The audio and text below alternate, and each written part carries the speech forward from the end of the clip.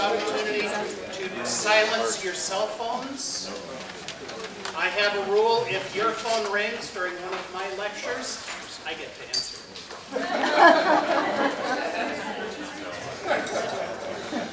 Yeah.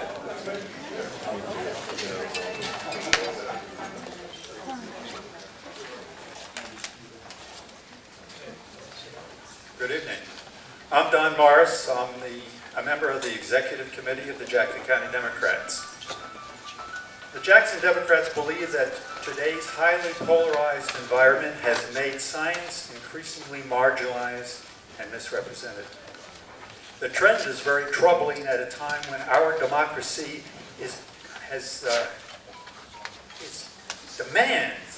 demands evidence-based solutions, not wishful thinking or special interest meddling. It is in this spirit that we sponsor this nonpartisan educational forum. It is in this many groups ranging from right to left, including the Democrats and the Republicans, have their share of non-evidenced beliefs in the area of GMOs and other things.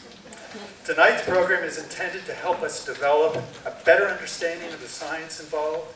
It is hoped that we all will leave tonight's discussion better prepared to make informed decisions on the application of GMOs to agriculture and related areas.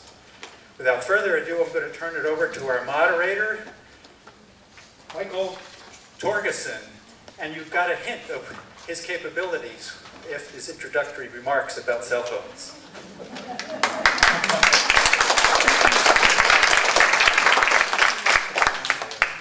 Thank you very much. My name is Michael Torgerson. I will be moderating this evening's debate. For 16 years, I've been teaching political science, economics, and business ethics at Rogue Community College. The format for this evening is as follows. Each of our panelists will give their remarks, followed by a question and answer period at the end. Questions may be submitted in writing on the cards you received at the welcome tables. We have volunteers around the room who will be able to collect your questions and bring them to me. If your question is for a specific panelist, please indicate that on the card. We do this for two reasons. One, it helps things flow better, and two, it keeps it so that people are asking questions, not making speeches. Tonight's session is scheduled to end around 8:30, and being respectful of our panelists' time, we will get started. First this evening is Dr. Ray Seidler, formerly a professor of microbiology at Oregon State University, and most recently a senior research microbiologist in the terrestrial plant ecology branch of the U.S. Environmental Protection Agency. Ray is the author of two documents that describe the initial research needed for regulating the seed industry that wanted to release GMOs into the environment. He and his research team conducted extensive research directly related to GMO biosafety in agriculture. He is listed in the 2000 Outstanding World Scientists of the 20th Century at the Biographical Center of Cambridge, England. He's authored 150 scientific articles and co-authored 3 books. He earned his PhD at the University of California, Davis, and has studied at several universities, including U Texas at Houston, U Maryland at College Park, and U Maryland Medical School in Baltimore. He has lectured on GMO biosafety throughout the United States, Europe, and most recently in Central America. Please welcome Dr. Ray Seidler.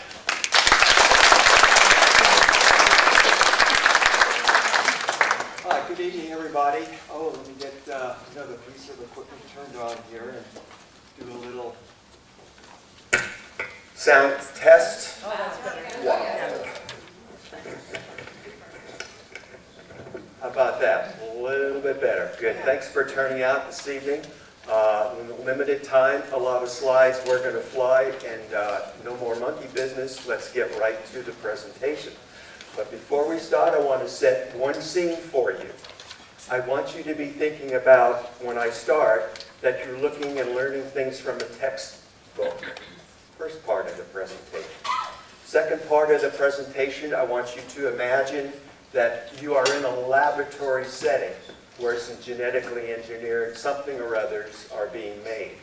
And in the third and last part of the presentation, I want you to imagine that you participated in some field work where you've helped to monitor and to measure the production of genetically modified organisms, and you've looked into herbicide usage.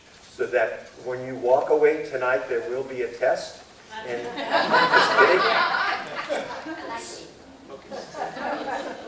Focus. Thank you, Don. Yep, there we go. That's good. Okay. So the textbook stuff. GMOs, aka also known as recombinant organisms, genetically modified organisms, genetically engineered organisms, transgenic organisms, all the same thing.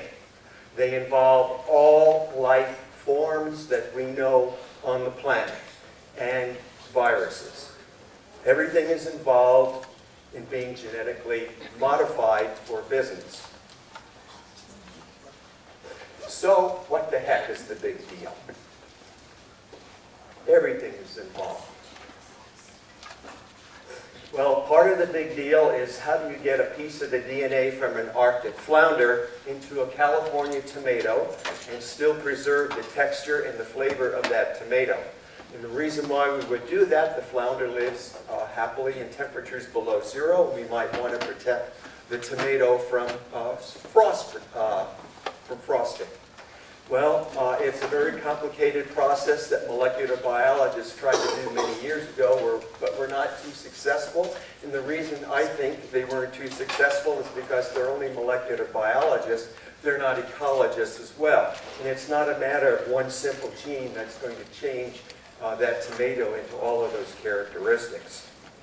What are we talking about again with GMOs? They are life forms that are changed through gene splicing techniques of genetic engineering. The process merges genes from different species, usually at least different genera, at least, well, sometimes maybe even different phyla of organisms. Bacteria to plants, fungi to plants, etc. All of those combinations that you can understand. And I want to emphasize that what you will see in a moment are processes that take place that have never taken place naturally since the beginning of this earth. There are no combinations of natural occurrences of what we'll see from traditional breeding, which is very different compared to genetic engineering. So let's start out. We still have our nose in the textbook. How do we make recombinant DNA, and then how do we make a genetically modified organism? By the way, does anyone here know how to make a genetically modified organism in the laboratory? That's great. Now I can tell you. Okay, everything is about genes. What the heck is a gene? A gene is a piece of DNA that encodes the information to make a protein. And let's say that there are two classes of proteins, a structural class of protein and an enzyme class of proteins. Enzymes are catalysts found in the cells of all living material, and their function is to speed up reactions, to generate energy, to allow the cells to metabolize and be good. In a multicellular organism, energy helps us run, walk, breathe, heartbeat, etc. One function of the enzymes. Another function is to synthesize the building blocks of the chemicals that are needed by the cell. On the other hand, a structural protein is very different. It just sits and doesn't do much.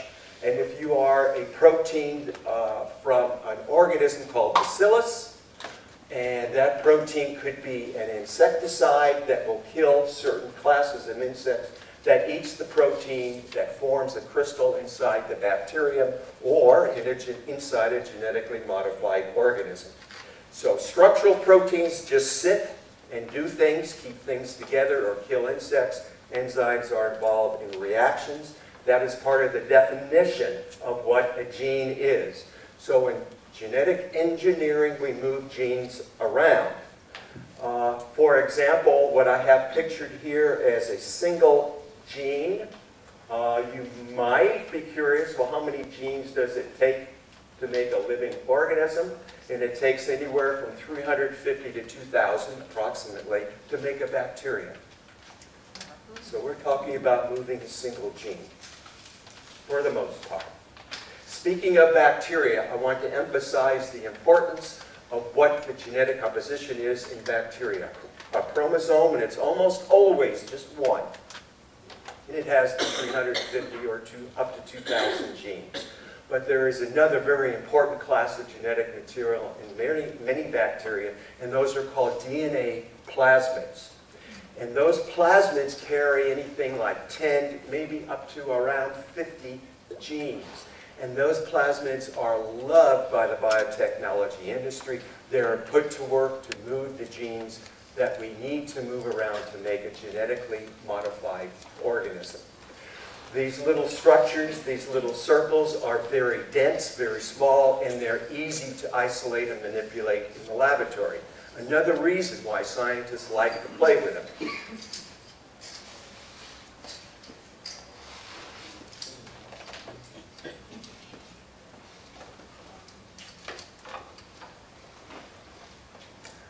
Okay, we'll get to the pointer.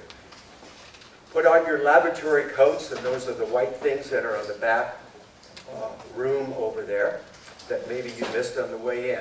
So we're going to talk a little bit about manipulating genes and how this is done. Focus please on the top right part of this slide. And we will have, or we do have, some little small circular circles that I showed you are DNA plasmids that have been isolated from a very unusual, very important bacterium called agrobacterium. And it is the only bacterium known that is possible to transmit some of its genetic information into the chromosomes of a plant. And if you will, a bacterium having sex with a plant. Literally transferring some genes. Very important in the biotechnology business.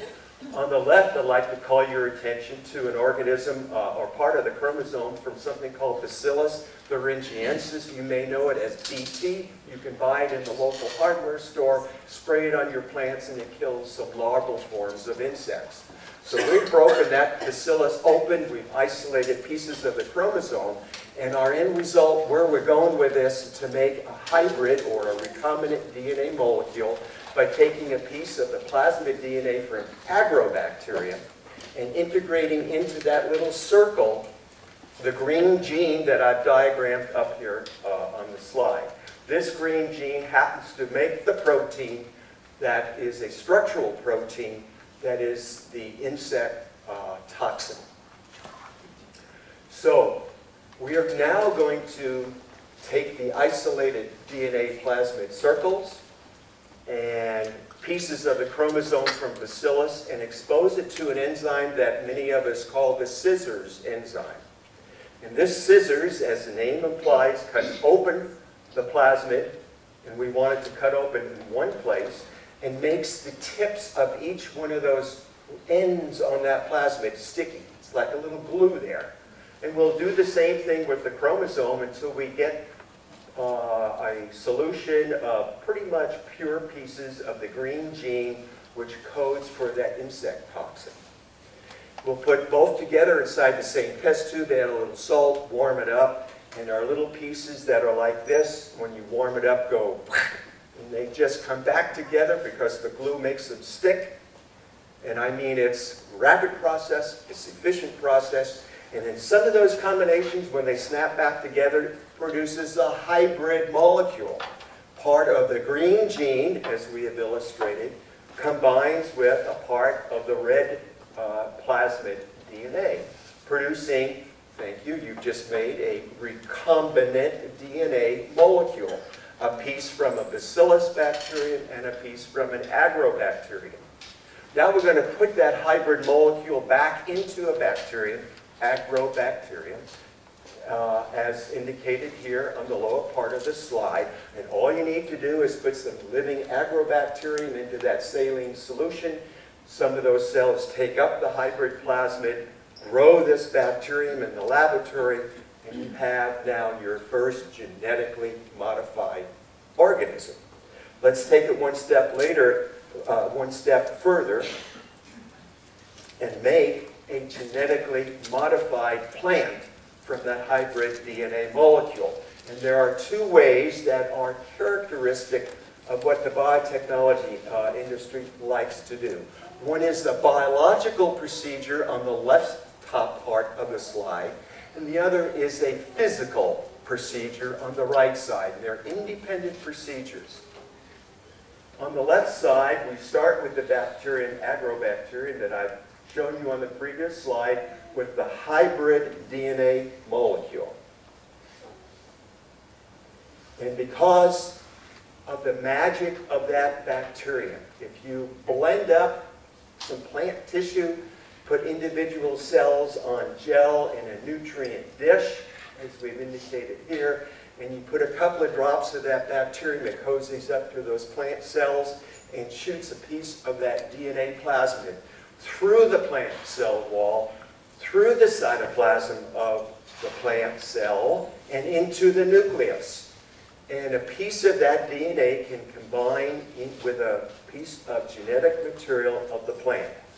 Forever, it makes a stable hybrid chromosome in the plant cell. That's the biological mechanism. If you don't want to do that, or you're having trouble for one technical reason or another, you can use what scientists call a gene gun. You take not the bacterium, but the naked hybrid DNA plasmid molecules, mix them with some tungsten metal micro beads, and just blast it under air pressure through the cell wall of a plant cell. And in a few cases, the little micro holes that come into the wall of the cell carry with it the hybrid molecule. It enters again the nucleus of the plant cell, recombines with some of the chromosome, and voila, you now have a recombinant or a GMO single plant cell. Another miracle of life is that from that single plant cell can be regenerated an entire plant. So those plant cells are put on nutrients, incubated, and with time, a mini plant will appear with first the leaves, and then minuscule roots. And when the roots appear, you can transplant that little booger into soil, let it grow out to be a full-size plant. And now, ladies and gentlemen, you know that you have generated a genetically modified plant. And that could be, just let your imagination go, corn plant, soybean plant, cotton plant, etc., etc. So that simply is how a GMO is made. It's not anymore. It's not rocket science. It's pretty straightforward using these very standardized techniques. Ray, could I do this in my tool shed? We're in a laboratory right now, Chris, so I don't know about, I haven't visited your tool shed, so I don't know how to answer that question. But the laboratory we were working in is clean, it is well lit, it's temperature controlled, it's pretty much free of other germs. It has some strange looking boxes on the counters that regulate the temperature of your DNA solutions and so on. So if you have that in your tool shed, the answer is yes.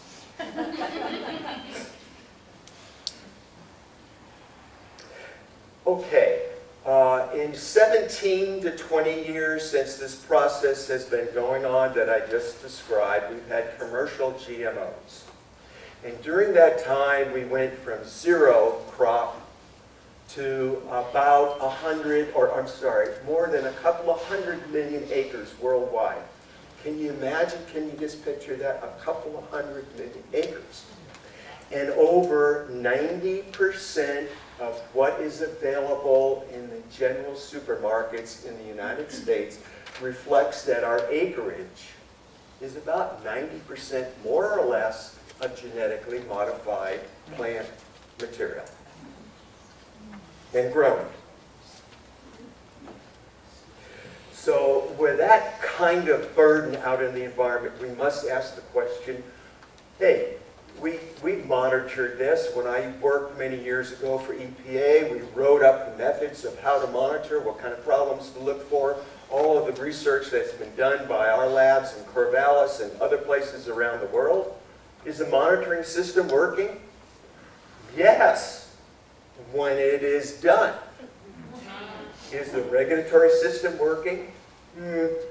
Not well, because all the powers that be, including many university scientists, say these things are safe.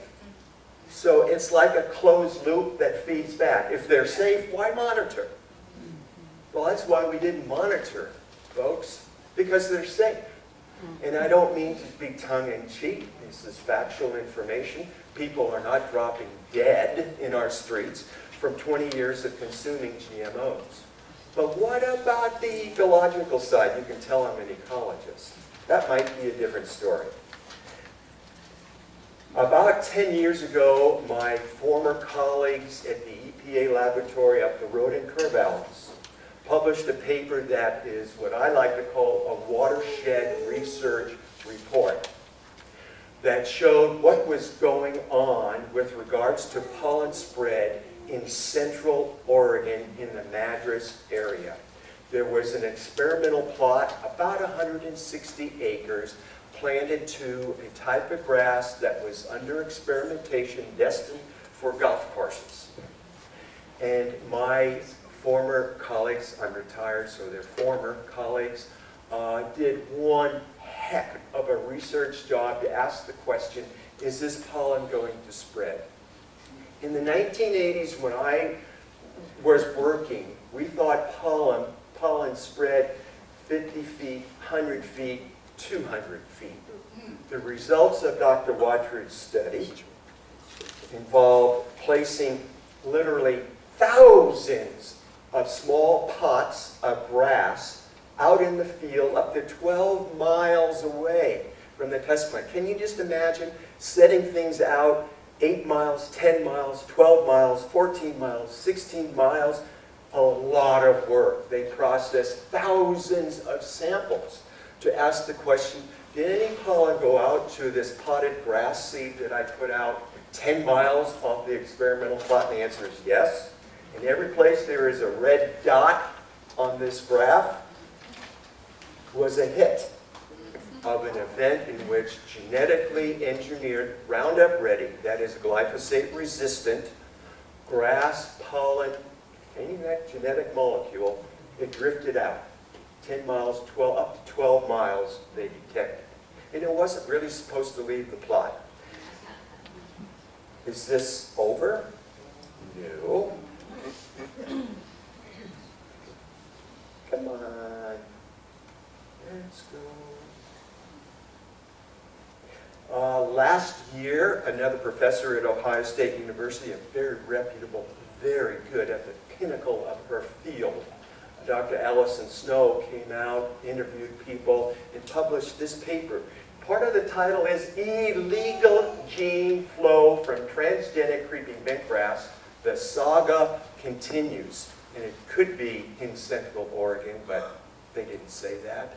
But it's what it's all about. Simply meaning that the escape of the pollen produced hybrid weeds, and those hybrid weeds are still there, and they're reproducing and spreading out their pollen to other hybrid weeds, not of related species, but now even into a new genus, all of which are Roundup resistant.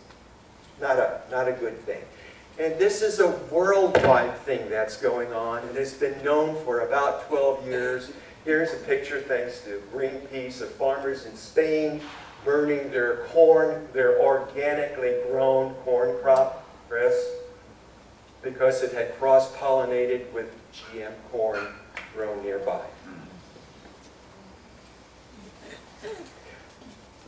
Okay, we're out in the field. We're getting close to my presentation, finish of my presentation. And we're going to do some interviews now as to the benefits or lack thereof of using genetically engineered microorganisms. And our genetically modified plants, sorry. We're going to go to Wisconsin, we're going to go to Iowa, and we're going to go to Illinois. And we're going to look at some data published by the extension services of the respective universities in those states. First up, Wisconsin, and we're talking about corn. And it's a 10-year study There are 12 types of GMO varieties that were used. You can't see the numbers, don't worry about it, just look at the colors. For example, the non-GMOs, nearly 20,000 observations over 10 years, the yield was 186 bushels of corn per acre. And the question is, how well did the various types of GM corn behave? There are 12 varieties.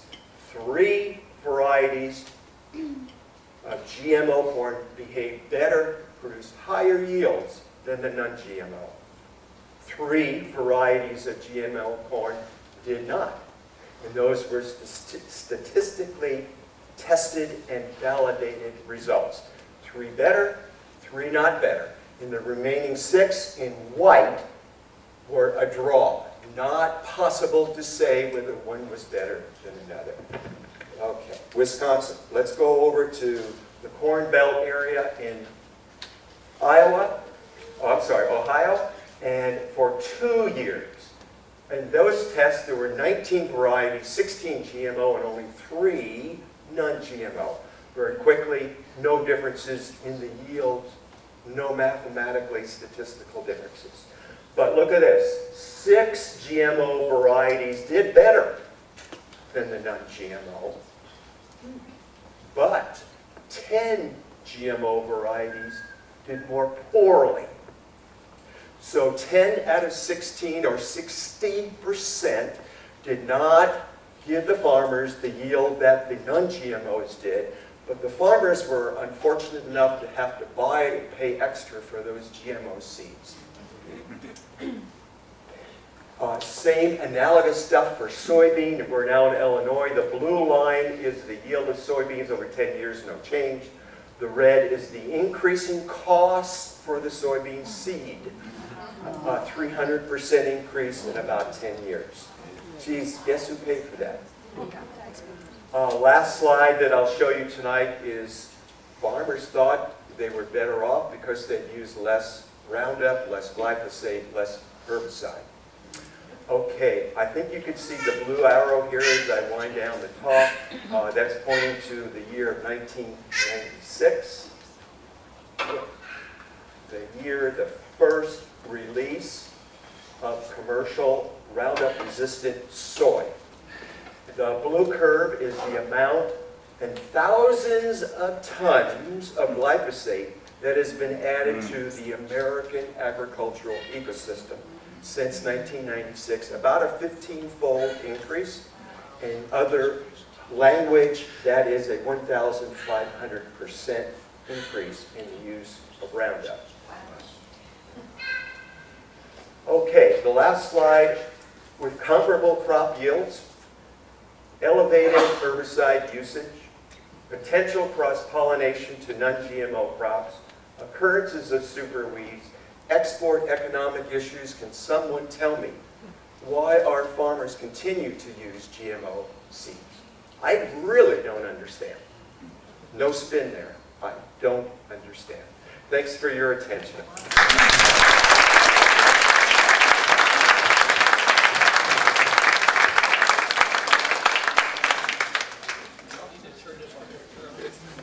Next up, Dr. Robin Miller is a prominent practicing physician and TV personality here in the Rogue Valley.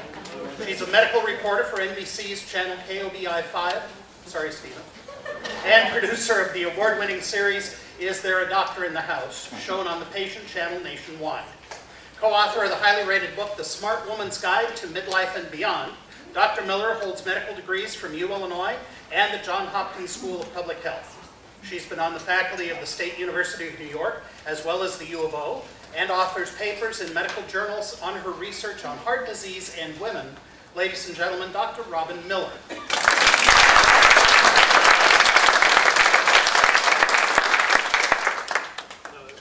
Don, we need to turn this one on. What do we do? What button turns it on?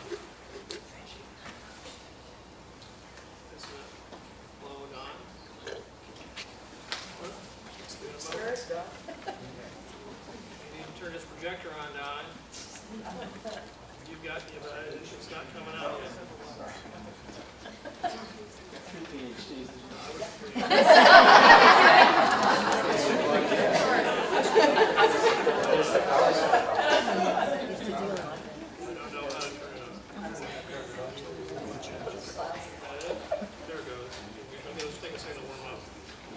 just push buttons until something works. It's typical engineering. Don't bother with the instructions.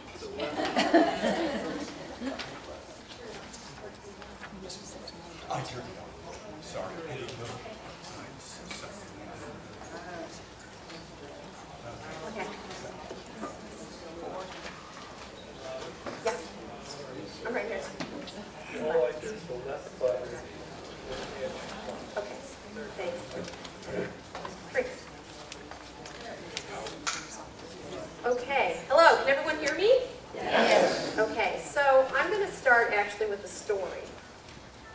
Oops. It's not moving. The left button, Yeah. it's a space bar. Okay, thanks. Okay, there we go. I'm actually going to start with a story of Argentina. We were traveling there this past winter with two of my friends. We're over there. And one of the things we did was we hiked through the forests of Argentina, which once were really beautiful and lush. In 1946, someone had the bright idea of bringing in 50 beavers from Canada, thinking that it would help people make pelts and start a whole trapping trade. But no one really wanted to trap beavers. It turned out their coats weren't very good. And so there weren't any really good predators for the beavers either. So the beavers have been left unrestrained in the forests of Argentina, and they have gnawed it. And they're totally destroying the forest, not just in southern Argentina, but Chile and some of the islands, and they're just moving their way up. No one wants to kill them. They don't know what to do. No one wants to trap them. They've gone from 50 beavers in 1946 to 200,000 now. So this is an example of someone who had good intentions, who didn't really think about the environmental impact of what they were doing. And then once the genie's out of the bottle, there's no way to get it back. And I think that's kind of a concrete example, in my opinion, of what's going on with GMO.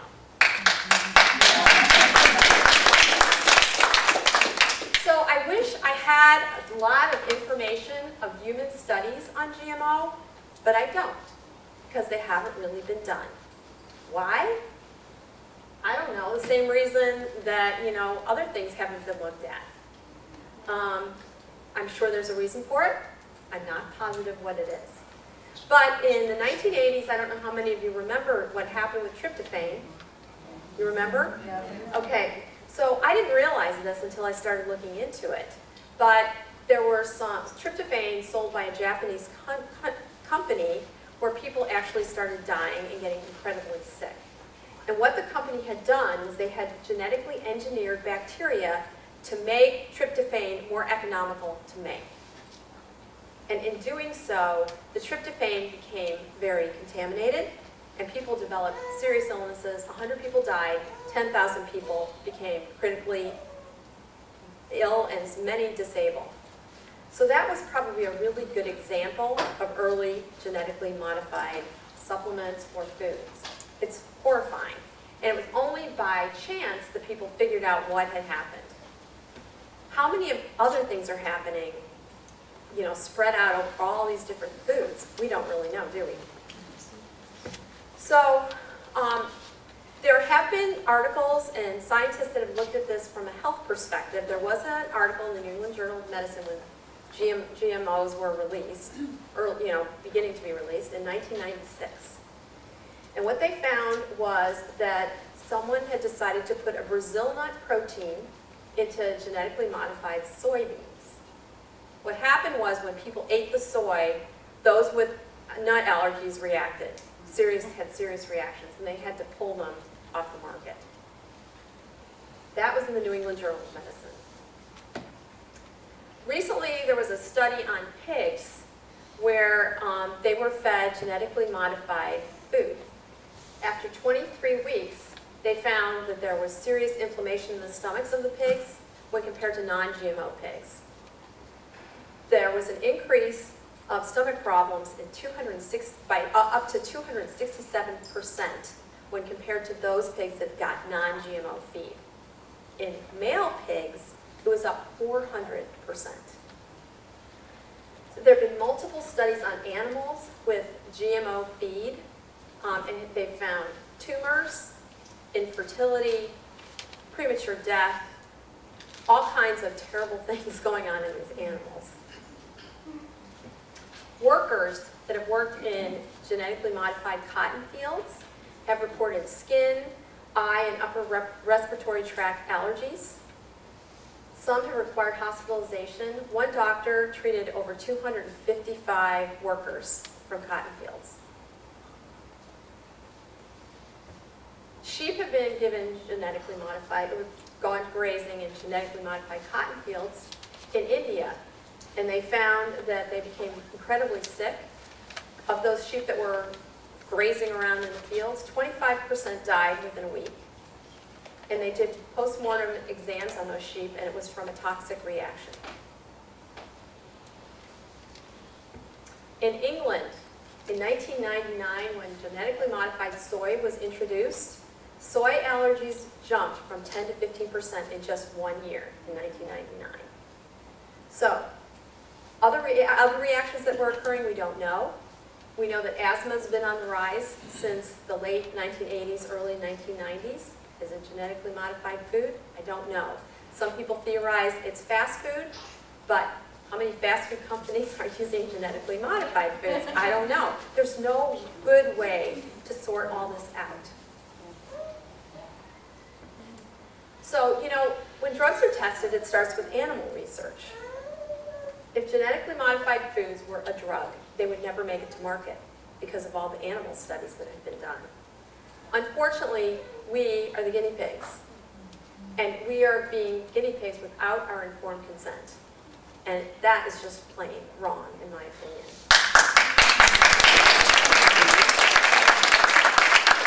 We have no idea what we're being exposed to, what our children are being exposed to. It's horrifying.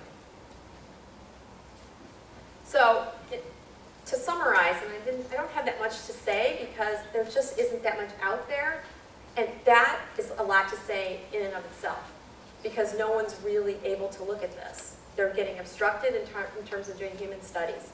But I look at this as Pandora's box. And unfortunately, once this is all released, it's almost impossible to put it back because these organisms, genetically modified organisms, are getting incorporated in our bodies. They say that the stomach kills everything before it gets to our colon and our intestines, but it doesn't. We found that it doesn't. So it's being incorporated into our bodies, into our GI tract. I've seen so many people with GI problems, bacterial overgrowth, celiac. How do we know that the increase in all this isn't due to genetically modified foods? We don't. But I think it's time we find out. Yes. And in the meantime, wouldn't it be great if we didn't have to think about it at all because it's just not here? Yes. So, end of discussion.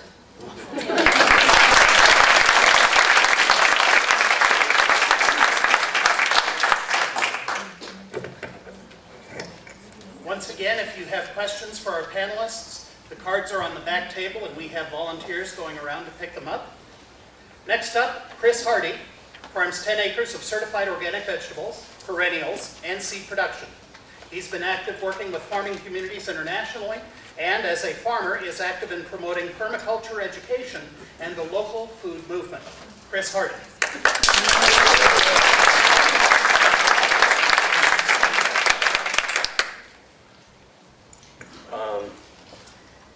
I'm Chris Hardy, local farmer, and very concerned about our food supply here in the Rogue Valley.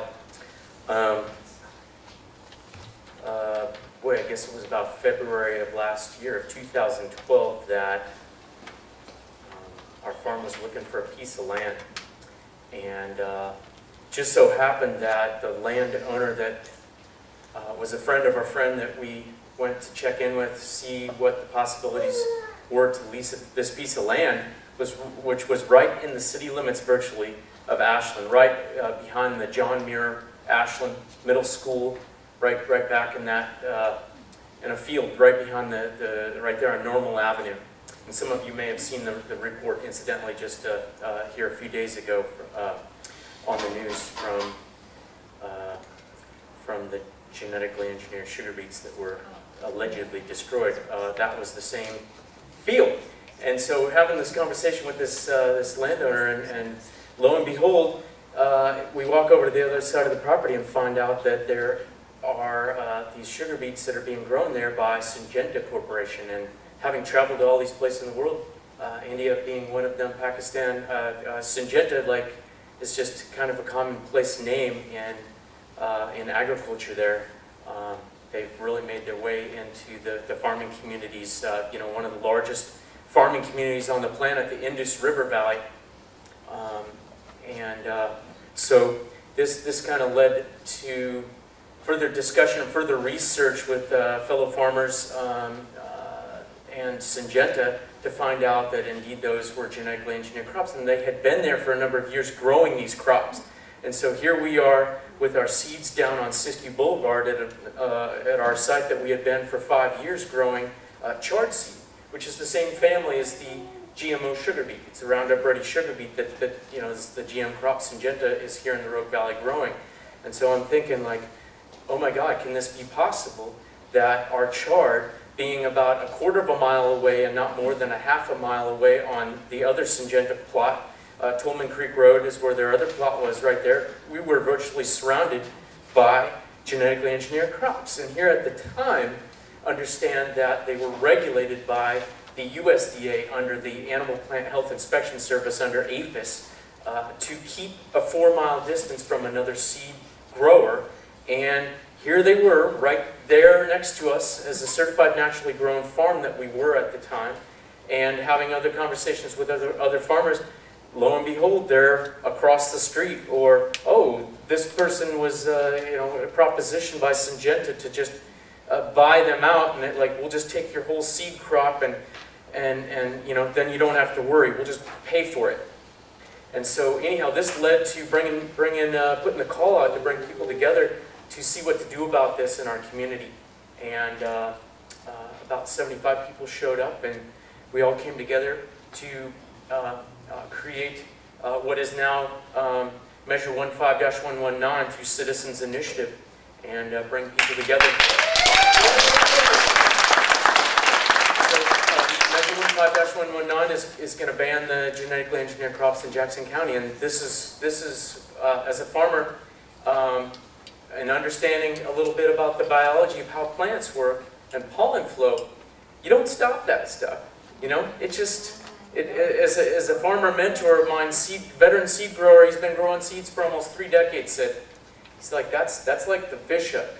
You put that in there, it's like the barb. You don't just pull that back out. It's in there for good. So, Monsanto technology, like Syngenta technology, like this stuff is just sinking in here as we're moving ahead. And so called USDA APHIS, and they sent an investigator out. They said there's really nothing we could do. We could send an investigator out. So the investigators, 2 of them came out, and this was, I believe it was right after the deregulation of the sugar beet. It was right about the time. Right about the same time, I can't remember. July, anyhow, of 2012, the GM sugar beet, the Roundup Ready sugar beet, was fully deregulated by the USDA.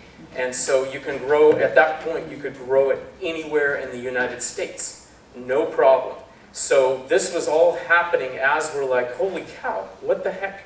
They were growing them right in our backyard for a number of years, and no one really knew that they were right across the street or just up the road or whatever. And so once this hit the news splash, these farms were contacted subsequently, and again, the money was coming out, and they were telling us, hey, we'll just buy your seeds from you, for you. We'll buy your seeds for you. What's your favorite seed company? Is it Peaceful Valley? Is it Territorial Seed Company? And then you won't have to save your seeds. Does that work for you? And it's just like, whoa, no, hold on. We've been saving our seeds since the inception of Village Farm. And Village Farm, that's like part of our farm. So the ODA was contacted, Oregon Tilth certifier, our certifier at the time on our other site. We were certified naturally grown on that one site, certified organic on another site that was a little further south of Ashland, but still possibly within that 4-mile distance that Syngenta or any other biotech regulated crop was supposed to keep for the sugar beets. So anyhow, that basically warranted like people throwing up their hands saying, you know, there's nothing we can do. We don't currently require any testing, and so you're kind of on your own. Like it's getting deregulated in a few weeks, and you know, so there's nothing really we can do for you. And Oregon Tilt was like, you know, the whole certification thing really didn't warrant anything. And so anyhow, moving ahead, I had conversations with farmers. Our team connected with business owners across the Rogue Valley, and within a number of months we had nearly 300 businesses and farms. Over 100 farms have now signed on. That list has grown to nearly 400 plus at this point of businesses, nonprofits, and farm and food restaurants and people who are food processors. These people have signed on in support, saying they see a Rogue Valley without the genetically engineered crops, and they are behind that. So our outreach continued moving forward. We brought Jeffrey Smith into town, who's this just amazing guy who's been working on the genetically engineered food supply for about 15, 20 years, like virtually his whole life. He's dedicated to bringing truth and light to these GE crops. We played a role in the Rogue Valley Food Summit and attended that, and subsequently submitted a proposal to those who are holding the peace for the Rogue Valley Food Systems Food Security Systems Plan. Moving forward, as Josephine has also such thing, Jackson County, as of this last fall, has created that. So the proposal was that we work seed security into our food security as a very vital piece for any of us to even sit here and talk about what is the future of our food supply. So, and we continue to have weekly tablings at growers markets and connecting with farmers and outreach throughout. And on our Facebook at this point, since January, we are now anywhere every week in a 1-week period. We have anywhere from about 750,000 to up to, we've hit here a couple weeks back, 2.7 million views of GMO-free Jackson County Facebook page. So if you haven't liked our Facebook page, get on that. It's a good way to stay in touch. So we've worked the political angles, touching in with Peter Buckley's office, working with Center for Food Safety, George Kimbrell, and putting model legislation together, which is now before the legislation up in Salem, on a number of different issues to basically to help out our farmers here to keep control of the food supply into the hands of our local farmers, not the seed control up in Salem. And basically, and then we met with Representative Hicks here a couple weeks ago to talk about Senate Bill 633 moving ahead, again, which is one of those bills that would wrest control of the seed supply from our farmers here in Jackson County, Josephine County, Benton County, Multnomah, and the like. So this is a really important issue, and Representative Hicks seems like he understands that, shared also with him, that the coexistence is not going to work for us here in the Rogue Valley, that we are not the Willamette Valley, and even pulled out a map and showed Representative Hicks, Jackson County, the Rogue Valley, Josephine County, is this little thread on this map, this little hairline fracture on this map. And then you look at the Willamette Valley, and it's this big, huge, like opening up into Portland type of a funnel type thing. You know, it's like, right, so, you know, we're really comparing apples to oranges here when it comes to looking at a management plan for our agriculture and our food, our seed system here in the Rogue Valley. And another point that we shared was that foreign multinational corporations are essentially interfering in our regional issues. And this just doesn't fly, folks. It's not going to work. It doesn't work for our farmers. I mean, Switzerland, you know, Basel, Switzerland. Anybody know where Basel, Switzerland is? Like, imagine if Basel, Switzerland has, you know, makes the decisions for what we put in our mouths every day. Yeah. So subsequently, the farmers came together to develop the Southern Oregon Seed Growers Association. We just met a couple nights ago and formally passed, by consensus, we now have bylaws that are official. We are up and running, folks, and moving forward with our farmers here for our local seed system for Josephine and Jackson County to make up Southern Oregon Seed Growers Association.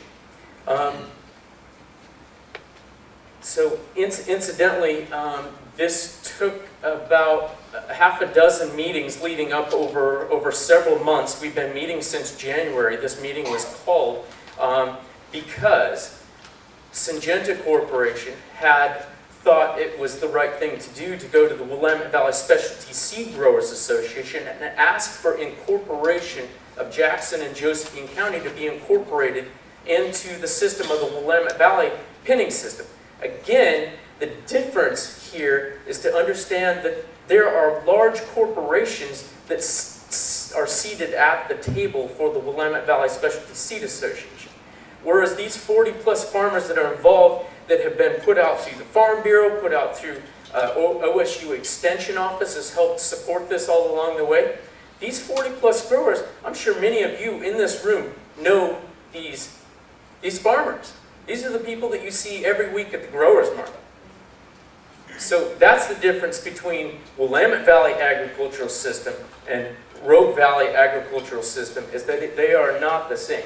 And essentially, through this process of 40-plus farmers, we had one biotech corporation who showed up at this recent, not 2 days ago, but 3 weeks previous, saying, essentially, we are here to tell all you farmers that what Syngenta and all these farmers have come forward to create, they are going to have to back out and rethink this, and essentially it doesn't, the way it's set up is not going to work for their business model. So essentially, folks, that's where we are at right now. Coexistence has failed in the Rogue Valley as far as GMOs.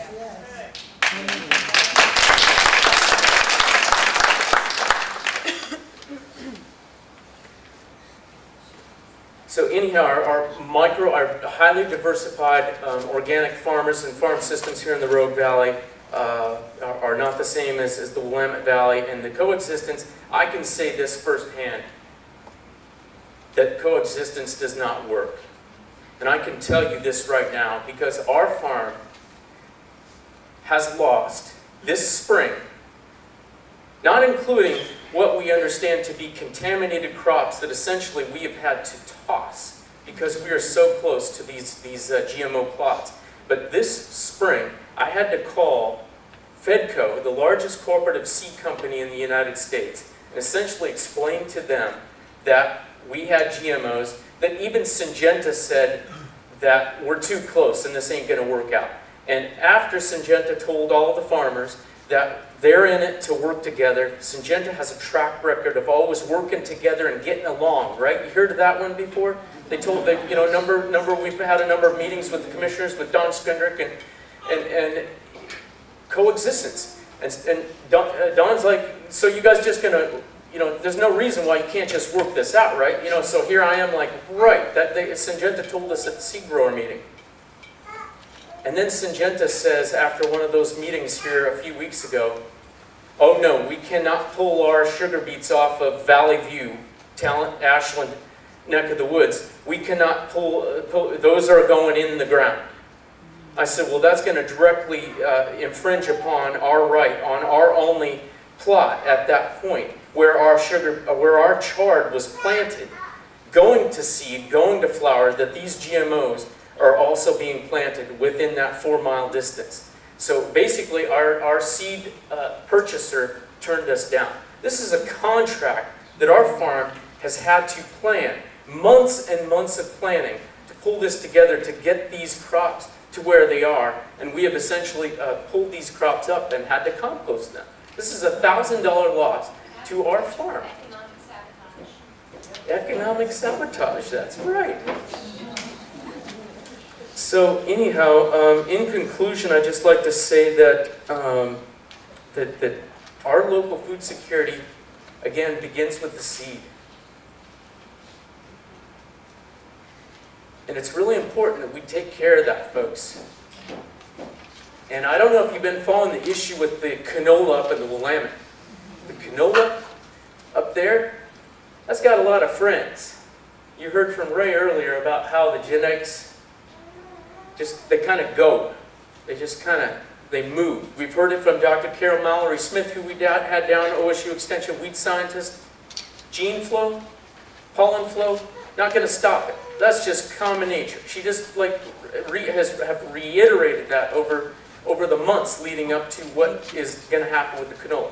So the canola would impact our kale, our broccoli, our cabbage. The list goes on and on. So, if canola ends up here in the Rogue Valley, I don't know if you like green leafy vegetables or any of those cruciferae that they say are so good for you to protect from cancer, as Bonnie knows, or Robin.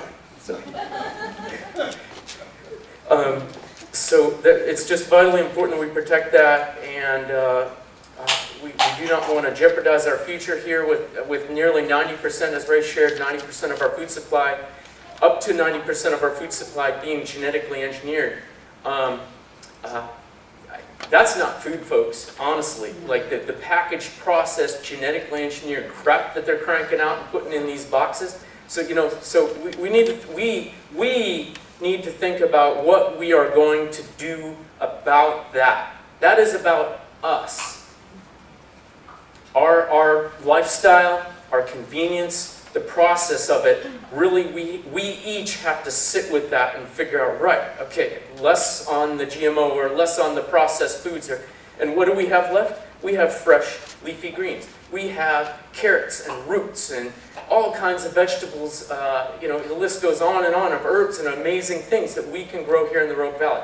So that is where we are going here. The loss of our biodiversity cannot be ignored any further. Monocrops, don't cut it. They do not support our pollinators. They are not, monocrops do not lead to a healthy us, to a healthy future, to a healthy children. So this is vitally important that we consider the seed, and I thank you all so much.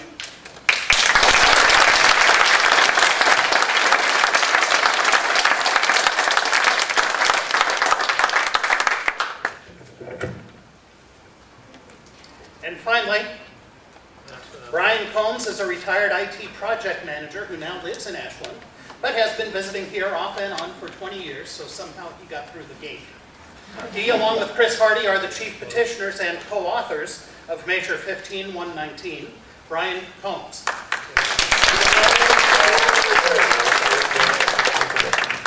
Like this. Let me get my slideshow going. Interestingly enough, the president, CEO of Syngenta, Switzerland, has a ban on GMOs. You can't buy them or grow them in Switzerland. And the president of Syngenta was asked, well, what do you think about that? And this is a great answer. He said, well, look, here in Switzerland, two things are real important to us: tourism and food. And those are important to you, and a GM ban is probably appropriate. Louder, I can barely hear So he you. comes and dumps it on us. That's the Southern Oregon Hicks get all this stuff. Louder. Anyway, let me get my slideshow going. Oh, well, I'm doing that too. How many people here signed a petition to put 15-119 on the ballot? Okay, well, good. Everybody give yourself a round of applause. Okay, we have 7,000. No? Does that work better? Yeah. I'll try it again, okay? The science part of this is we figure it'd be about 45,000 votes in the May 2014 election. And we need to get 25,000 yeses. We got 7,000 on the petition drive. You got some friends and stuff, but I want every one of you to pledge to meet with your neighbors, meet with your schools, meet with your church groups, and ask them to have us come and give this kind of presentation. We need 25,000 yes votes, or we're going to lose. So that's the math in front of us. Now I'm going to try and get my slideshow going. I'll take this a second, and I'll do my presentation.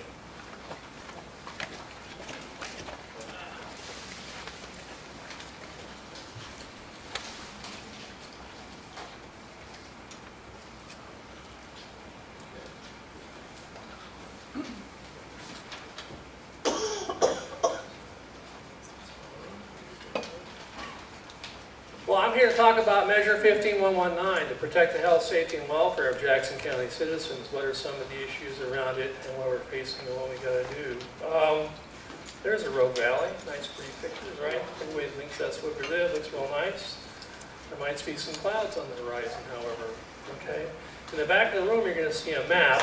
And one of the things I want to point out to you in that map, you can look after the show, is that this brown area outlined there is the watershed of Bear Creek. It's peak to peak. That's roughly 8 miles across.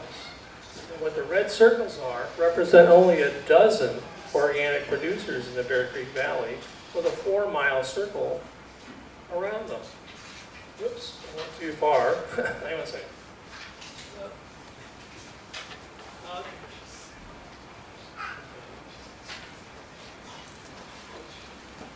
I'll be an auto timer. The issue is, it's like the old Western movie, this valley's not big enough for the both of us, okay? It's a tight fit, it's windy, it's tight. That's 4-mile boundaries for one crop. Some crops require 10, 12-mile boundaries. The coexistence really is difficult, even apart from the political issues of trying to make it happen. Now it's going the other way. All right, there we go. Okay, GMO testing is big in Oregon. Most people don't know that in 2011 there were 664 permits issued by USDA to do GMO testing in the state of Oregon, the 4th largest in the United States. Okay, it's just not a, you know, and what the wheat gets out, how many $1 million a wheat growers going to lose because of GMO? Japan and South Korea canceled their contracts for what was alleged to be wild card wheat. 10 years ago they stopped the testing, and it's still here. Hundreds of millions of dollars down the rat hole because of this stuff. But anyway, we're the 4th largest in the United States. And what's genetically modified? Take a look at that picture from USDA. Eat some of that stuff? Not all of it's commercially available. The point is, it's not just cotton, canola, corn, and soy. They got your whole dinner table on target. All right? And it's also, it's intellectual property. This, guys, is food. All right? You know, they own the genes in this. Dole Pineapple wants to make a pink pineapple. GMO based. They're trying to get a permit for it. Does the pineapple taste better? No. Sweeter? No. It's pink. What's also nice about it, it happens to belong to Dole Pineapple. They own the DNA and can force people to, in effect, do it. Let me go back. Okay, so it's intellectual property disguised as food. So what we do about, we wrote an ordinance, okay? And the ordinance is very, very simple. It says you can't grow a crop here in Jackson County, all right? It's also got more to it. It's got definitions of what it is, exceptions for medical and scientific research. Keep in mind, if you're a Genentech or a biotech firm and want to open and build jobs here, as long as you do it in the laboratory, because it doesn't affect farmers, the ban doesn't affect you, so it won't stop jobs. It also uses existing law. If you look at the Jackson County Code, section 630, you'll find a control district for getting rid of diseased pear trees and a process to enforce it. We just copied that, put it into section 635, called it Measure 15119. So you're voting for the same law we already have. A little different focus, but it's basically the same law. It's existing county law, using existing county staff and things like that. What it doesn't do, it's important. You're going to hear a lot of myths about this thing. Let's read this. It doesn't ban GMO products in stores, no labeling, it doesn't affect beer and wine production, yeast is not a plant, doesn't affect animals, doesn't create bureaucracy, doesn't have the county budget, and those are things it doesn't do. So I talked about some of those earlier. Now, our biggest challenge will be battling the biotech PR assault. You know, you're going to see a lot. It's already started. Did anybody here get a telephone call from the Nelson Group a couple months ago? All right, the Farm Bureau is already hiring PR firms to call people up and say, if you knew that GMOs would block them here, kids in Africa going to starve to death, would you vote yes for the initiative? And they're doing that. They're looking for the messaging and things like that. You're going to see an onslaught of radio spots, TV spots, talking about what's going on. But let me show you this picture here. I need to get into pointer mode. Who pays the piper pays the tune. This is the Oregon State election database about who spends what. This is the Oregon Farm Bureau on the right. And I did, for the last 8 years, who's donated money to Farm Bureau Political Action Committee. And look down the line here who the top contributors to the Farm Bureau are. Recognize some of these names?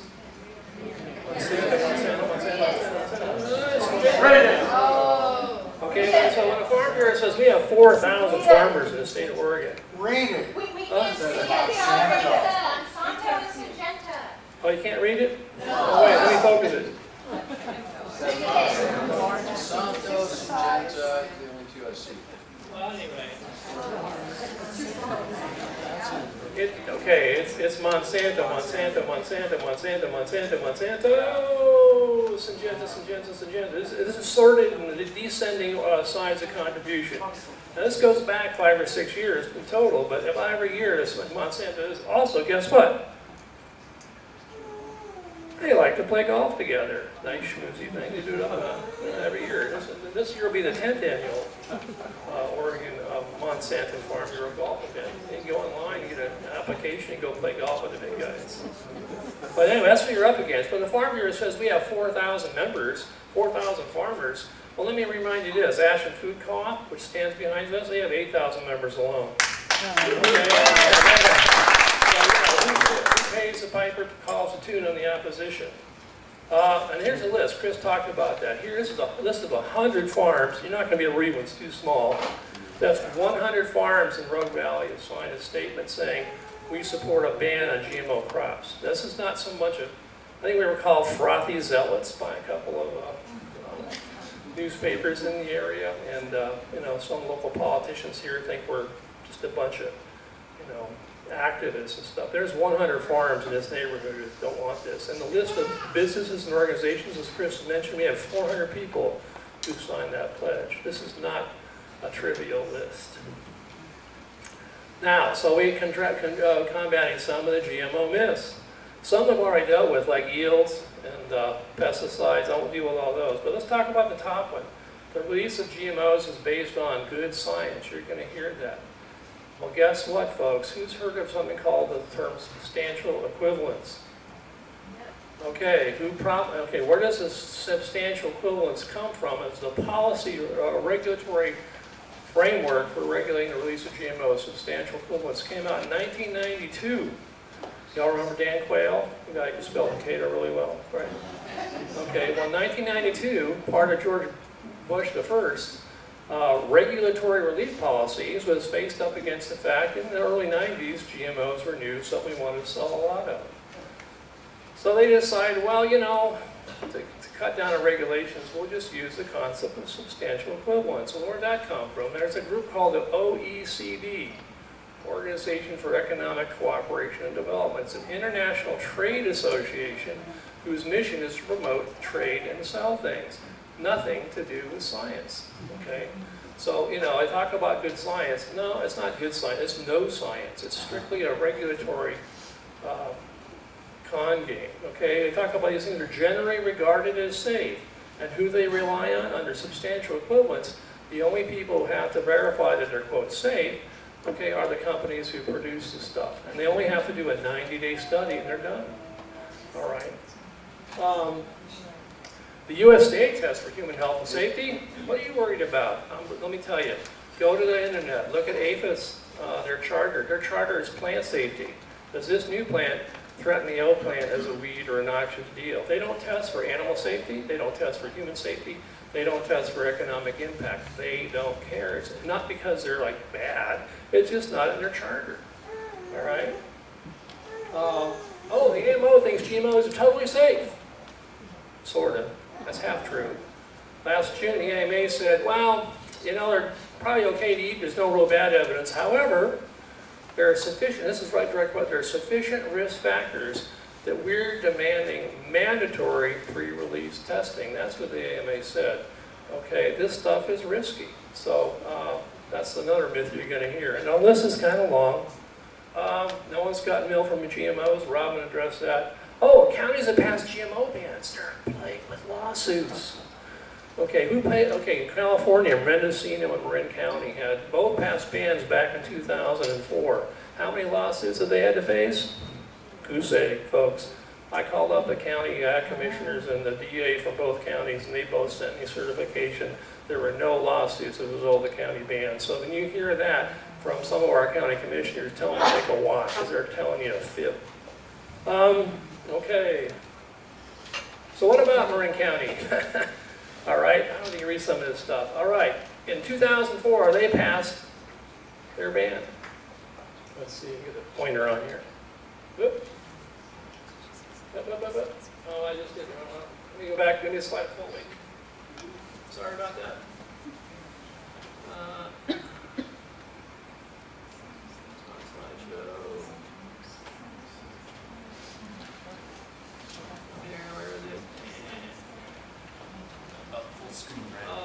You know, I'll just do this. It's slideshow, current slide. Where is it? I'm sorry.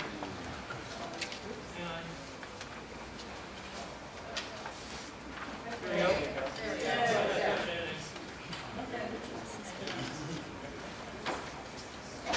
Anyway, so in 2004, total ag production in Marin County was 55 million bucks. Last year, it was 80 million bucks. And back in 2004, organic production was just under $4 million. Today, it's $28 million. And the number of organic producers 8 years ago was 34. They more than doubled. They're 84. So if I index those things, make them all 100 back in 2004, and put an index on there for 2012, you can see that total agriculture has gone up about 50%. But the number of producers has gone up double. And the value of that organic production has gone up 7 times. Okay? So now, that's important. Let's just think about Jackson County. If we could have a ban here, how big is agriculture in this county? It's about $79 million, right? And if we could just achieve half that goal of 25% growth, that'd be about $18 million additional income. And if you look at a multiplier effect, where a farmer gets $1 and spends $1, a multiplier effect, I'm telling you, measure 15119, it could be at least worth $35 million a year to our economy. Now that's something to think about. All right, so I'll end with protect your food, farms, and future. Right to farm, not right to harm. Vote yes, do it for yourself, do it for your families. Thank you very much.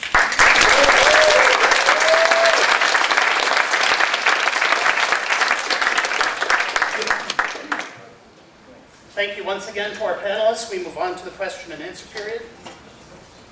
Dr. Miller, do you think there is a connection between the Hughes rides of diabetes and genetically modified foods? I really don't know.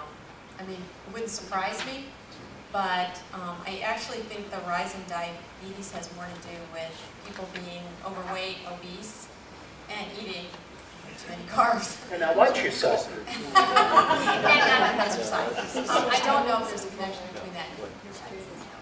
Very good, thank you.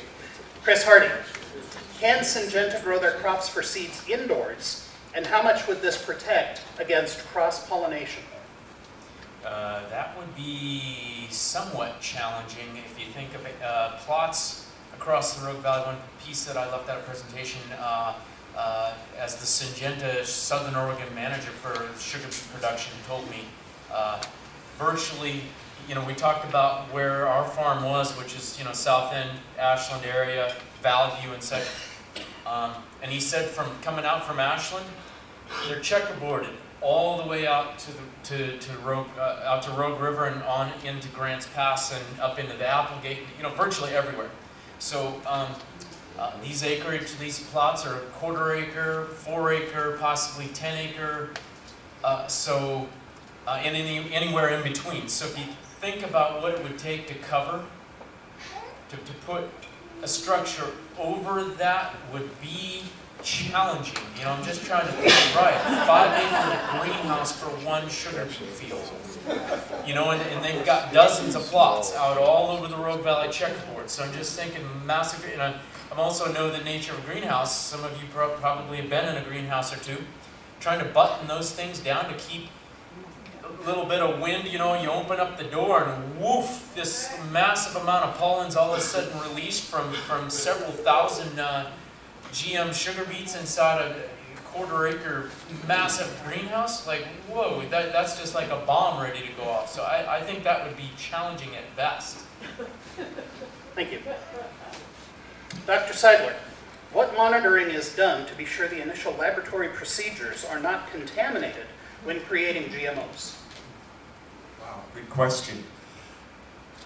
I have to tell you that these days, if the seed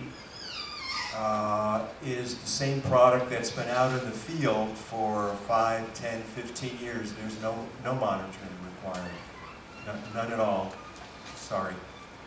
But actually in the laboratory when they're initially creating things, who's running the laboratory procedures and who's watching that to make sure contamination doesn't get in initially? Yeah, okay, good question. Thank you. The laboratories where that kind of work that you're alluding to, and I mean by that, the actual genetic manipulation is typically done in a fairly well-protected, fairly sealed laboratory, and it is in no one's interest at that stage of development for anything to escape, because each company does not want anyone else to know what it is that they're developing. But who is monitoring that? Is that it's all self-monitoring. There is no U.S. government, no state, no local county, city involvement anywhere in the U.S. Thank you. Dr. Miller, thank you for your thoughtful presentation. I, along with many others, suffer with allergies for the first time. I'm concerned that GMO, alfalfa, and other crops are molecularly different enough to cause allergies in people who have never had reactions before. Is this assumption backed by your medical knowledge of how allergens work as far as new, unprecedented exposures? Yes. Can we prove it? No. But definitely it's a possibility. But can we prove it by going to the crop and taking it to the lab and seeing if it's GMO? Well, it would be to prove that it's actually the reason why you're having the allergic response. And so, like, aren't there allergy tests that doctors do? There are. And an actual, regular alfalfa that we've grown up in, would it react on our skin? And Well, it would be possible if you had an allergist that was willing to do that. And if you could find the crop that you think is doing it to you, then it's possible. It would. But you'd have to find someone willing to do that. Thank you. Chris, or any other panelist, how can we discover which GE crops here are in the Rogue Valley? Is there a registry? So at this time we have genetically engineered sweet corn, field corn, alfalfa. So to be clear, we believe that it's Roundup Ready sweet corn. I haven't heard that it's BT sweet corn, but Roundup Ready sweet corn, Roundup Ready field corn, and then Roundup Ready alfalfa and Roundup Ready sugar beets. That's what we have being grown in the Rogue Valley at this time. It was as of last fall, 2012, which was about a little better than a year on before the first of the Roundup Ready alfalfa crops hit the Rogue Valley. So if you think about that, that was about like, by the way, alfalfa gets planted in the fall, so that was the window to get it planted round one. And it sounded like very few numbers of crops went in across Jackson and Josephine Counties. So we're honestly really early in the game here on this. You don't hear a lot of despair about people like, oh, it's too late, the GMO pollens and everything are all over the place. So the reality is that with sugar beets, this is like the beta revolution. Some of the farmers are starting to call it this because the beta is the GMO sugar beet, and that's really where the rubber meets the road when it comes to this multinational corporation who's here growing the beta vulgaris, which are the chard and the beet family that would cross-pollinate. So that's really this whole GMO thing. Why we're all sitting here in this room tonight is about the beta vulgaris that's sugar beet. It's less about the corn and the alfalfa, but you know, as time continues to move on and the propaganda hits the streets, you know, people are being sold on this idea of higher yields, less weeds, less water, you know, all this special bells and whistles on these seeds, these special seeds are there. So that's just, we need to be aware of that. And to follow up on that one, I'm going to paraphrase this question. Is wheat, the Mail Tribune apparently has stated that wheat is not GMO, and the follow-up question, are there fruit trees that are GMO? Either here or yonder. Well, there's no commercially grown genetically modified wheat. Primarily, here in Oregon, 90% of wheat that's grown here is exported. Japan, South Korea, places like that. They don't want it, they test for it, and that was one of the hassles about this discovery of this volunteer wheat plants in this guy's field. And so they don't want, the wheat growers here today don't want it because the people they sell wheat to won't buy it. So, and as a result, that was one of the reasons why that test wheat was withdrawn from market was due to market pressures. The second part of your question was? Fruit trees. Fruit trees. Well, there are, I'm not aware of them. Fruit trees, stone fruits and things like that are generally grown through propagation. All right? I mean, if there are GM trees and the pollen gets in your fruit, the seed in the fruit will be GM, but the flesh around is grown by the parent plant. And again, you usually don't grow pear trees from seed. All right, now what you don't know, I showed you that map of 664 test plots. You can look up what species are being given permits for, but they do not tell you where they are. All right, and they'll say, well, they're in Oregon. Well, which county? Can't tell you that. Well, what part?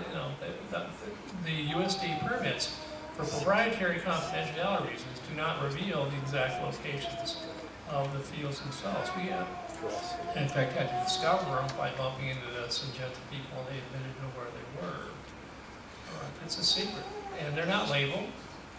And when the USDA APHIS investigator came out and talked to Abilene Farms, everybody buy their food in the farmer's market, Glen Ponder. There was a sugar beet field across from them when the USDA investigator came out. He asked her, is this a beet farm? Sorry, sir, can't comment. So, yeah, in general, fruit trees, I think, are grown through propagation. There's a GMO apple in Canada that they're trying to sell, and the apple growers here are fighting it big time. They don't want it, mostly for market reasons, not some other reasons. But because they want to get baby carrots and they grind them up and they put them in a bag, and they're tasteless, they're flavorless, but they're carrots, they're convenient. Well, they want to sell apples the same way. You slice them up, put them in a bag, they never turn brown. Canada's trying to push those on the apple market here, and the apple market growers are pushing that hard. For both Dr. Seidler and Dr. Miller, you stated that we know it, we just can't prove it. How do you overcome the words of the naysayers that say, well, if you can't prove it, you can't know it? What is it that we want to prove? That GMO is responsible for the ills that Dr. Miller has put out. I'm going to let Dr. Miller talk about the health effects side. I'm an ecologist. It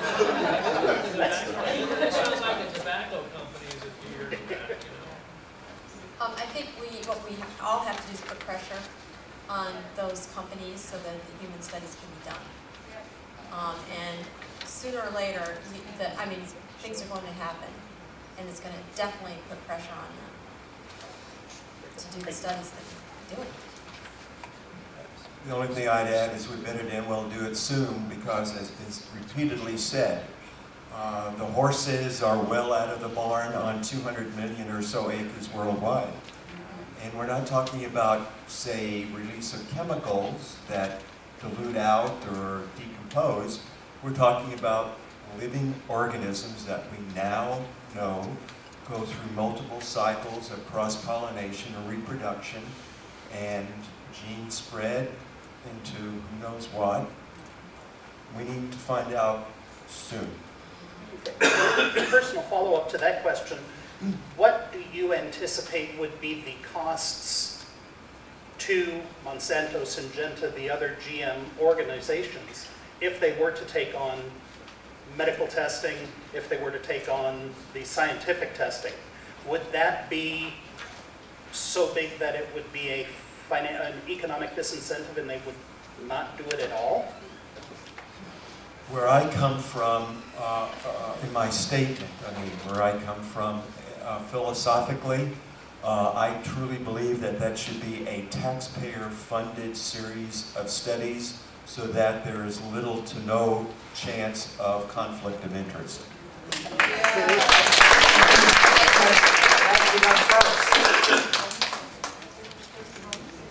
Here's a specific question. How can Bob Kraus of Fort Benai Farms in Grants Pass get GMO corn and organics side by side? So, certified organic. So he does certified organic seed, certified organic sweet corn, and genetically engineered Roundup resistant field corn. And he has nearly 100 acres of that field corn. No, yeah, and about 15 to 20 acres of certified organic corn production. So how is he able to do side by side? Because that corn that would share the pollen with the GMO variety and then make corn is not expressing those proteins that you would understand those to be the Roundup resistant or pesticide producing BT. Is that correct, Ray?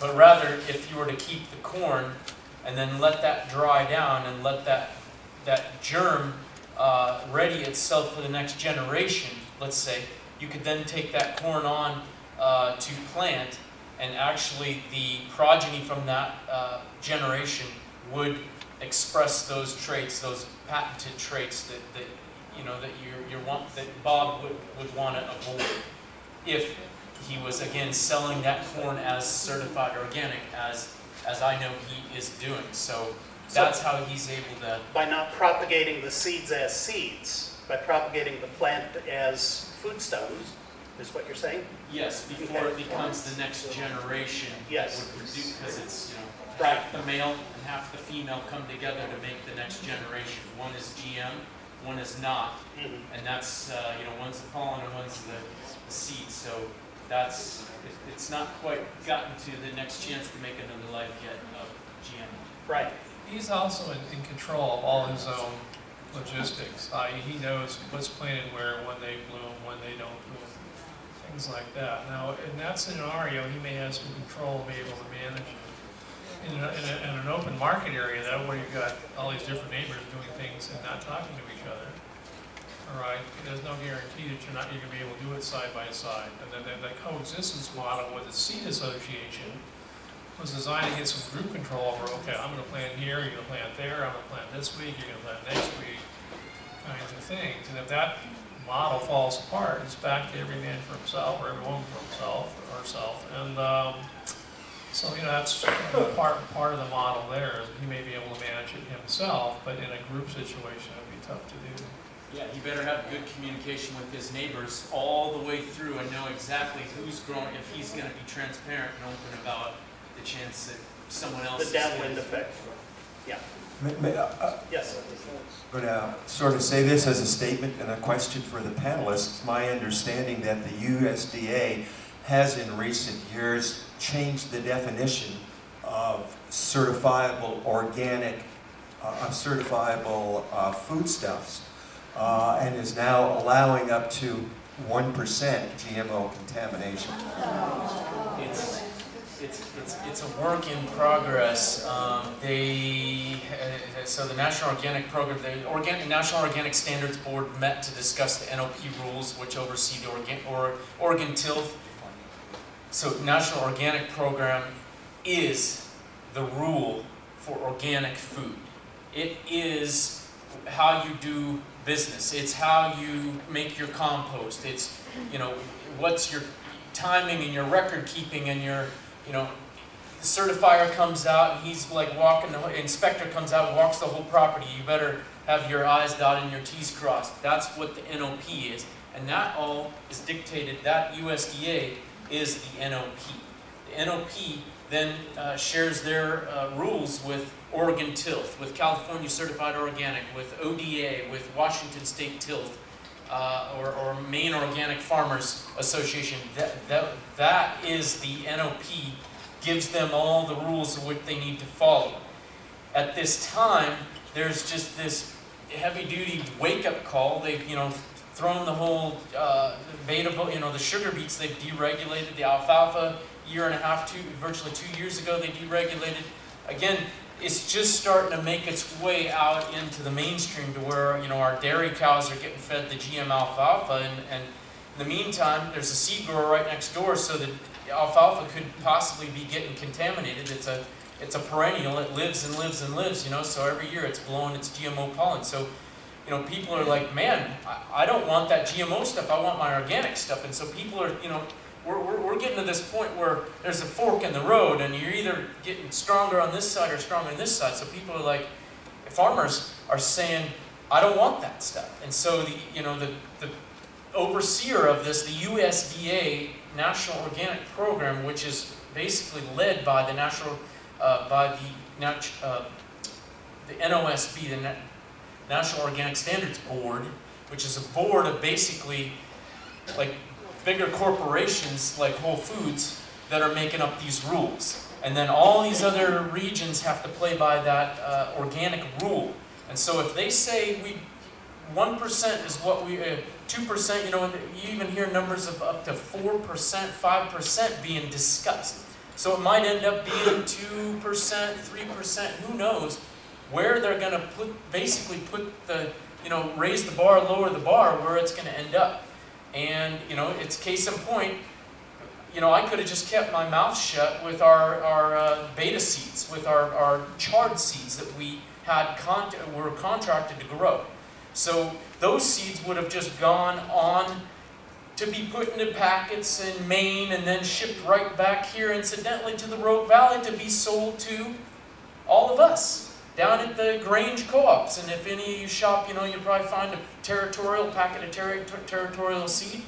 Like that could have been our farm, Village Farm, growing those and keeping our mouth shut because, I'm not certain where those GMOs are, but here's our seeds because we need that $1,000.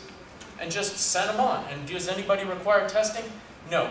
But again, that is going to be changing here soon because this is just a whole wake-up call for a lot of our nation here, for our farmers and for our seed quality. Thank you. Brian. A real quick comment. Some of those percentage numbers are also an upstream production of the products. When an organic cookie maker buys flour to make cookies, he buys it from a flour distributor who got wheat from 25 or 30 providers, and one of those trucks came in that carried GMO wheat the week before and organic wheat the week after. So some of those percentages are basically, if you're an organic cookie maker, what percentage of your flour can have GMO wheat in it. So you have to look at what the numbers for. Now that's not to say that organic standards aren't under assault. All large corporations would love to change the definition so because it's profitable. General Mills and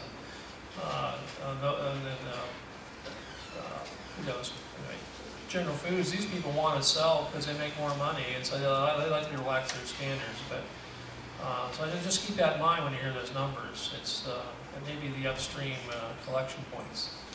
Great, thank you. Let me just say one quick thing. Yes. You said farmers don't want the GMO seed.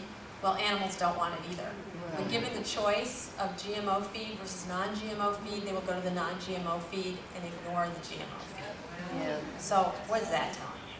Intelligent animals. Very smart. Sorry. Alrighty. Question about the Rogue Valley Seed Growers Association. Can you give us a public service announcement on that, please? Yeah, so who are they? What do they do? The Southern Oregon Seed Growers Association, SOSCA. Bylaws, again, just approved a couple days ago, so we're moving forward with that, shooting for a 501c C5, and that's going to that's going to basically be it for our local seed production. The door is open and it continues to be open to Syngenta Corporation, because we, as the 40+ farmers that came together, including Syngenta, decided to choose that route.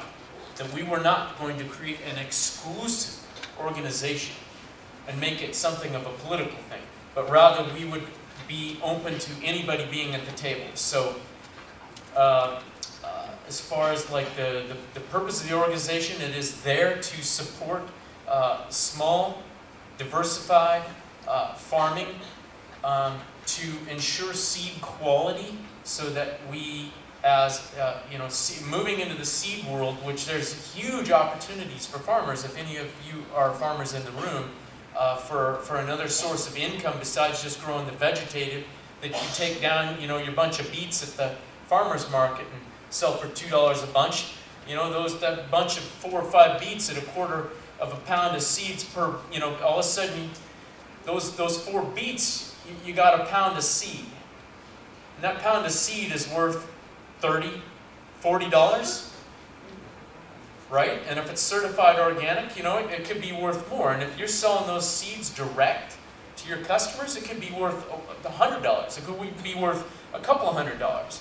Whereas if you're contracted, it's kind of a lump sum that you're just like growing all these seeds, so you get paid less. So anyhow, huge economic incentive for more of our farmers to pick up this craft, this skill that has been lost through time, to really see another way to get economic incentive and income under our farmers while they're feeding our community, are also growing seeds for their farm. They're growing seeds for other farms, trading those seeds with other farms. So this seed association has a lot of layers of functionality that are really going to help us out moving forward here with this. Follow-up question to that, is the Rogue Valley a special place when it comes to seed production, much like the Willamette Valley, and if so, why? Yes, indeed. The Willamette Valley is in the top 4 in the world for seed production capacity.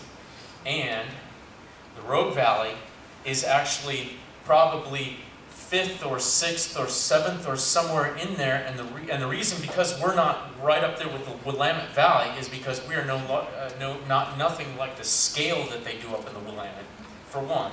So this is by volume. They are a $50 million outfit, the Willamette Valley Specialty Seed Association. So the Rogue Valley, I would say, anybody know Eugene? Like, are we drier or wetter than the Eugene corridor? Drier, right? And so what makes really good seed quality, seed production, is the aridity of our climate. So this is like, once you sit with that for a little bit and figure out, like, okay, betas, the chard and the beet family, love the climate down here in Southern Oregon. Alliums, all the leeks and onions and garlic production, our soils are set up for all these alliums.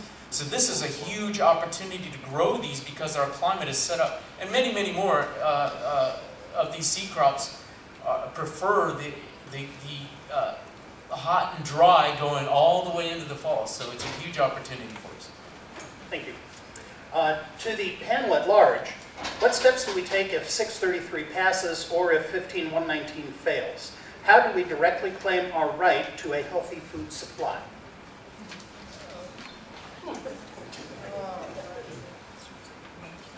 Odds are real good that Senate Bill 633, which, if you don't know, is a bill that was introduced by our local politician, Mr. Esquivel here, and Senator Beartrigger grants passed, which would preclude or prevent our initiative from even going to the ballot. It said that the state had exclusive jurisdiction over seed matters. That bill passed the Senate on a 15 vote or something like that, and went to the House. And Peter Bucky, bless his heart, our local representative, got to the Rules Committee and they buried it. It's probably not going to come up for air this year. However, it's not a done deal. Don't count your chickens till they're hatched, because there's some things going on, or they may pop back up. Some horse trading at the end. And the bad news is this is a zombie. It'll keep coming back no matter how many times you shoot it. So it may be back in February 2014. it'll probably be back in the big ag people are not going to go away. Now, well, they told us when the SB 633 was in play that by far and away the loudest, largest email and phone response of the whole session, exponentially larger, was opposition to Senate Bill 633. So it's an ongoing struggle. Can't guarantee it. Now, if 15119's got to pass, well, we'll see. It's going to be a tough struggle. All right. We got to do it. We can do it. You're going to all help us do it. Yes. And so, did I get your question answered? Vote with our dollars. Well, I'll say take that. that as That's a a yes. wonderful segue. We have donation envelopes in the back, folks. And please, and if you know, you can give us $50 and it won't cost you a penny. If you pay Oregon's income tax, and most of you do, Oregon allows you to deduct a $50 tax credit, not deduction, a credit. You take $50 off your taxes and give it to GMO-free Jackson County. It's a little trick that a lot of people don't know about. So you can give us $50 each, $100 if you file jointly. And you can do it and it won't cost you a penny. So please, please, go to our website, hit the donate button, or grab an envelope. Thank you. Thank you. For the doctors, has there been any test in countries that have banned GMOs as to the rates of allergies or other illnesses as compared to statistics in the United States? Well, they did do it in England. It's banned in Europe. And the reason is because they suspected that allergies were a real issue.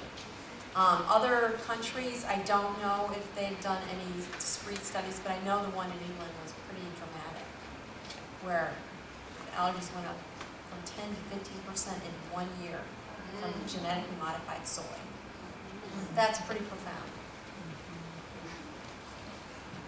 I don't know about the reasons other than we wanted to, but there are about 60 countries in the world that have completely banned growing all GMO products.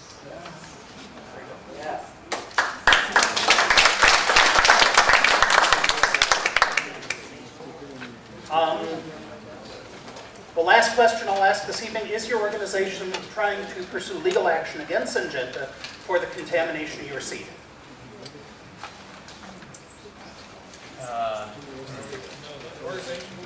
Yeah, GMO-free Jackson County is not into that business. We're in the business of banning GMOs from Jackson County. And ballot box, May 2014, for sure. So as far as our farm pursuing legal action, that is not something that that we are interested to do, because that is this kind of seems to be like a full-time job of litigating and going after the monster. David and Goliath. And I have a friend, farmer Jim Garrettson, that is the president of the Organic Seed Growers and Trade Association, and they've led a fight here of 300,000 farmers across the United States to basically have a preemptive, what do you call it, what's that? Injunction to keep Monsanto from suing any of these farmers in the event that, say, like Bob Cross's sweet corn, you know, whatever contaminates, or his GMO field corn contaminates another farmer's sweet corn that's organic, that Monsanto's technology, Monsanto would not come after that neighbor that says that you got our technology.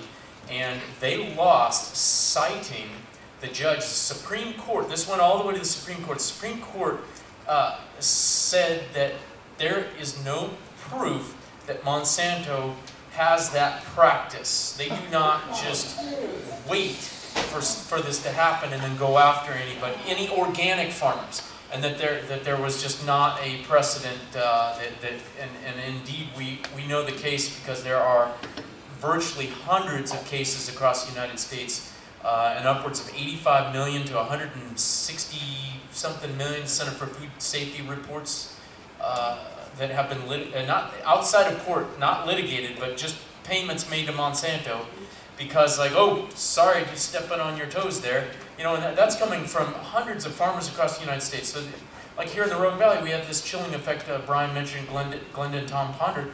They just kind of stopped growing chard seed.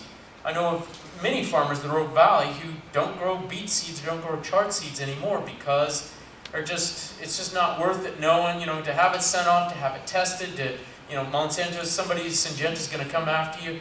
This, heck, we'll just go on the internet and buy these seeds. So that's, you know, that's the chilling effect that are really not productive to our local, supporting our local farmers. Three actions have taken place.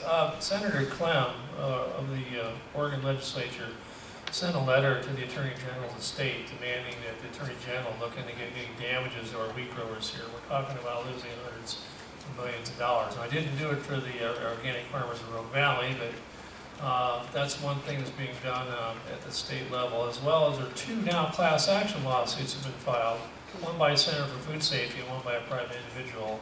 Class action suits against Monsanto about the wheat release in Oregon and the potential damages there. So, so those are the only two. Those are legal actions I know taking place where they're going after Monsanto for because it was shown it was a Monsanto strain that was found in the Oregon field. That concludes our forum for this evening. Dr. Ray Seidler, Dr. Robin Miller, Chris Hardy, and Brian Combs, thank you for bringing us.